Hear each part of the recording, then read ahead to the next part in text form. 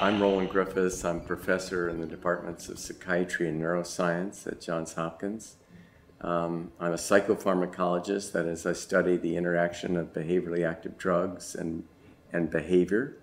And I've been doing research preclinically and clinically for 40 years now at Hopkins. About 12 years ago, we initiated our studies, human studies with psilocybin, and that's been a really fascinating adventure to unfold. We actually initiated our studies in about 2000. The first couple of studies focused exclusively on volunteers, healthy volunteers with no pathological conditions. And the principal finding from those studies was that psilocybin, when administered under supported conditions to healthy volunteers who were well prepared for these sessions, occasioned experiences that really map on to the naturally occurring mystical type experience reported by religious figures across the ages. That mystical experience, although it sounds a little loosey-goosey, actually has been well defined by psychologists in the psychology of religion. And it is comprised of several features: a sense of the interconnectedness of all things, that's a unity; a sense of sacredness; a sense that the experience is more real and more true than everyday waking consciousness; a sense of open-heartedness, love, positive mood; transcendence of time and space; and finally, ineffability. People say, I can't possibly put this experience into words. And so we were able to show quite rigorously that psilocybin, high doses of psilocybin, can occasion experiences of this sort. When we give the psilocybin, it's to these well-prepared volunteers in an aesthetic living room-like environment in which they're laying on a couch. They have eye shades and headphones through which they listen to a program of music. We ask them to direct their attention inwards, and from that, the phenomenology of these experiences come out, and most people, it's about 60 to 70%, have these so-called complete mystical experiences. Now, what's interesting about these experiences is that not only are they very salient and compelling at the time that they occur, but on follow-up, people attribute remarkable salience continue to attribute remarkable salience to the experience, and in fact, rate them as among the most personally meaningful and spiritually significant experiences of their lives. So that's really quite a remarkable metric, and we've pushed people on what that means, and they might compare the meaningfulness of this experience to, say, a birth of a firstborn child or a death of a parent. But these are big experiences. Not only do they have that level of salience, people are reporting long-term changes, positive changes in attitudes, moods, and behaviors due to these experiences. So there's a sense of increased self-awareness, increased sense of personal integration. People feel less depressed or more buoyant moods. A lot of pro-social kinds of attitudinal changes. People feel more of service to others. They feel more loving, compassionate, attentive, and sensitive. One of the questions that we asked immediately was, well, are these people delusional? Are they just making this up? Would other people, in fact, endorse these kinds of changes that they're saying? And it turns out that they do. So we've done follow-up studies with community volunteers, in this case, family members, friends, or colleagues at work, who, when interviewed in a blind fashion with a telephone, will report changes that map on to what the volunteer reports. So this is a really interesting phenomena. We think it looks like we're tapping into a basic biology of the human condition that in which these salient experiences of interconnectedness emerge. And if you really sit back and reflect on it in the kind of the history of humankind, those are the kinds of experiences that really form the bedrock foundation of most of the world's religions and the world's ethical and moral traditions. So we think we have a biological model for tapping into these kinds of transformative experiences. And now, as a scientist, we can do prospective studies. In other words, we can do planned studies in which we can occasion these kinds of experiences and then study all kinds of things. We can study reductionistically the neuroscience underpinnings of where in brain, what receptor systems, what neurotransmitter systems, what neural circuits are activated during experiences like this. We can study things like in biological psychiatry about how personality factors interact with these kinds of experiences, or how genetics interact with these kinds of experiences, or whether intention or expectation interacts with these experiences. And finally, then there are therapeutic applications that can be focused upon. And we have a couple of trials running with targeting therapeutic applications. One of those is looking at psychologically distressed cancer patients who have either a terminal or a potentially life-threatening cancer diagnosis.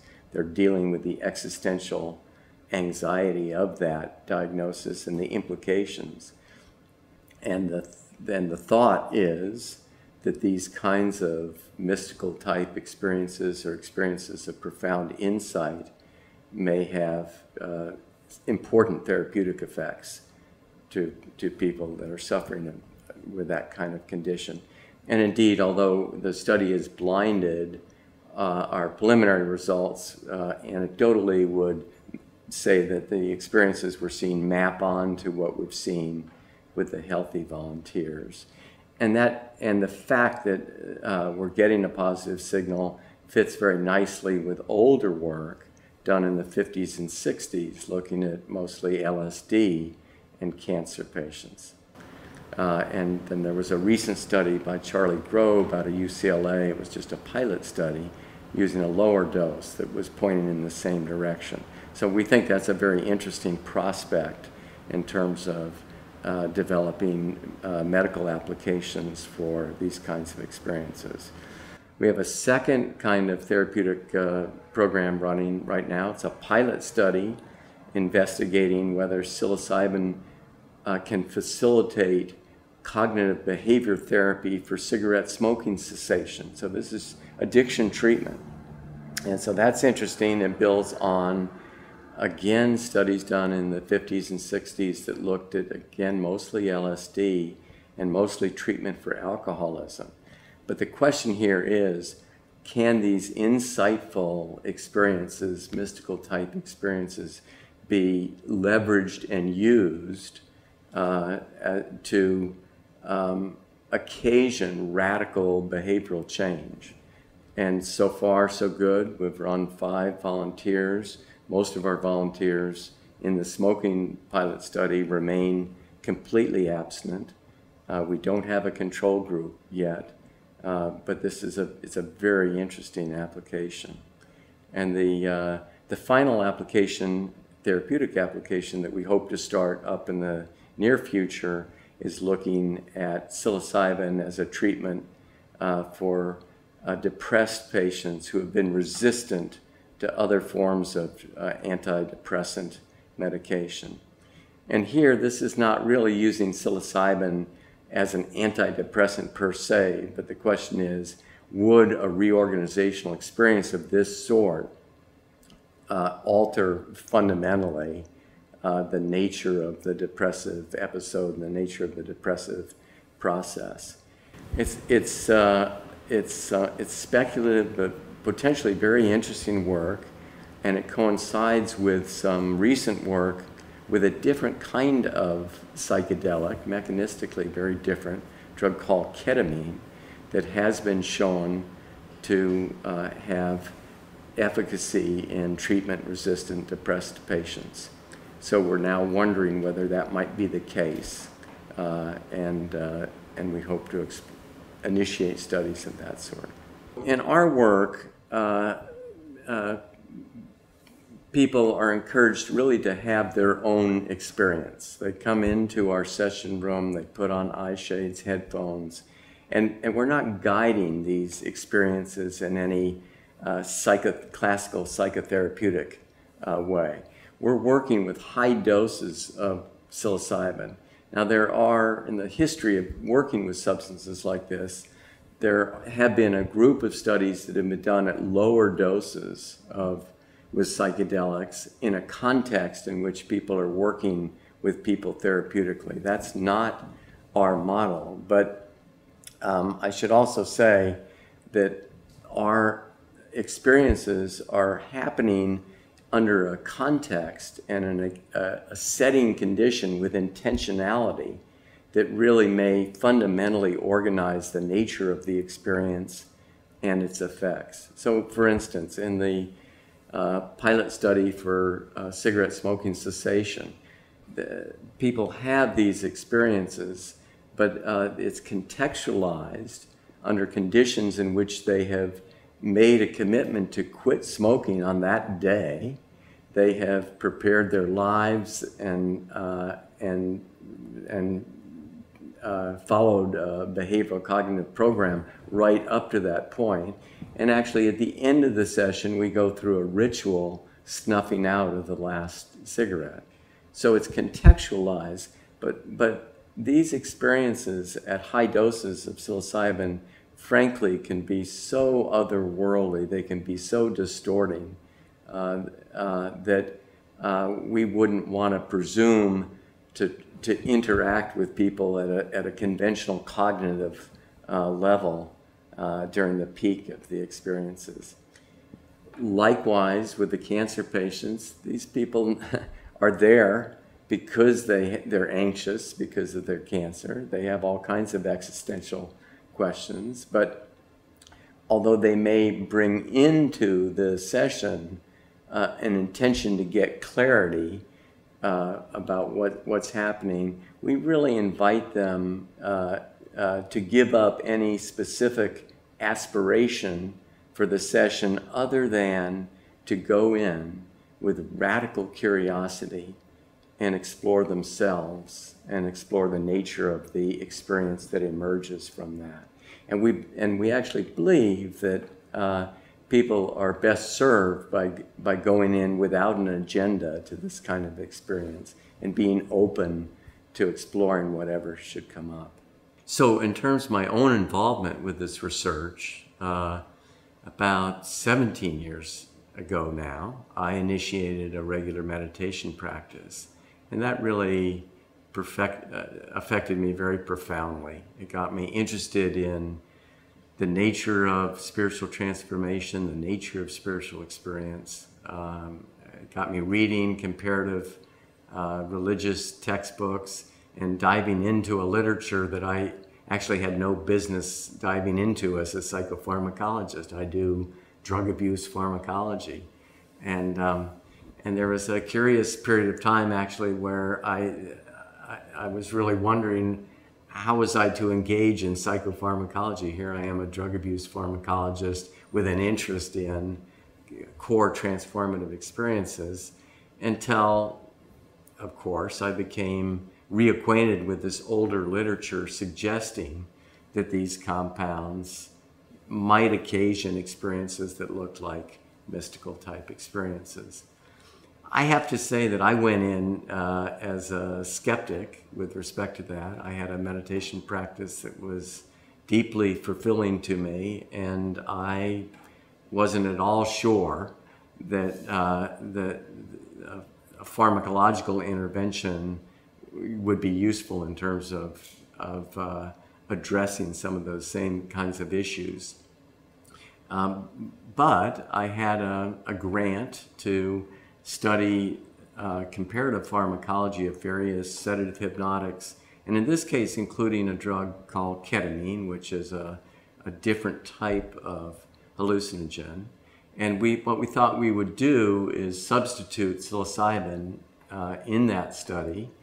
We initiated it in healthy volunteers. We constructed the study such that if it didn't show anything interesting about spirituality or mystical experience, I could still go ahead and publish it as an interesting comparative pharmacology study. But I have to say, when we initiated that study, and this was when we initially thought about it, it was the late 1990s. It was probably 1997 when I first started thinking about this. You know, the probability of getting approval for that we judged to be very slim. My colleagues, frankly, a number of them discouraged me from doing it. They thought this was a little crazy on my part. These compounds, of course, had been so marginalized and demonized due to what happened in the 1960s that virtually no human research, and to my knowledge, no human research in healthy volunteers without prior exposure to these drugs had been done for over 30 years. And that approval process is a tedious one. We have to go through the Food and Drug Administration, the Drug Enforcement Administration, much less. We need to go through our own institution, in this case, Johns Hopkins, which is a first-rate institution, but there are also plenty of smart people that are skeptical about whether this was a safe and prudent thing to do. Well, the good news is that we persevered on that and eventually got all those approvals. I'm really proud of Johns Hopkins as an institution for rising to the occasion, putting aside what potentially could have been viewed as institutional liability or institutional risk. You know, they don't want to raise the image of Timothy Leary at Johns Hopkins, but they put that aside, weighing what they believed and we presented as the risk-benefit ratio. And of course, the decision turned out to be the correct one. We now have run over 150 different volunteers, over 350 sessions at Hopkins. We've never had a really clinically significant adverse event. So it's really quite safe under conditions when people are very carefully selected, carefully prepared, and carefully monitored during the session. That's not to say these compounds are safe to use under unsupervised conditions or recreationally. I think there are a number of risks attached to them. So I got into this partly because my interest in meditation, and because of that interest, we have pursued that line into meditation. We've just finished enrolling the 75th volunteer, the last volunteer, in what I think is going to be a very interesting study of the interaction of psilocybin with people who are just making a beginning commitment to a meditation practice. So these are people who have never meditated before. Most of them have never had psilocybin before. And our thought is that there's potentially a convergence, an interaction between these two experiences. Both meditation and psilocybin are very different approaches to investigating the nature of mind, if you will, watching how the mind works, learning from that. And very often, as you go deeply into those kinds of experiences, there emerge phenomenology that looks on the realm of spiritual or religious life. So we're pursuing that, and we also have hope to initiate in the very near future a second and related study investigating the effects of psilocybin in long-term meditators. These are people who we hope will have decades of experience meditating. They'll be very good at introspecting on their inner states. And we're going to look at how psilocybin, how they interpret the psilocybin within the context of their meditation practice. We're going to look at how psilocybin affects their meditation practice. And maybe most excitingly, we're going to actually give them psilocybin during times that they're in an fMRI magnet. So we're going to be able to do neuroimaging studies and look at the effects of psilocybin on very selective tasks and look at it on circuit connectivity within the brain in these long-term meditators. We picked psilocybin to study because it is one of the classic serotonergically mediated hallucinogens that were thought to produce these kinds of effects. So, psilocybin, ayahuasca, which is made from DMT, and mescaline are all naturally occurring serotonergic compounds. Their pharmacology is all mediated through serotonin 2A receptors. LSD is a man-made classic hallucinogen, but it's also mediated through that same receptor population. So the thought actually is that, although these studies haven't been done, that we could have picked any of those 4 compounds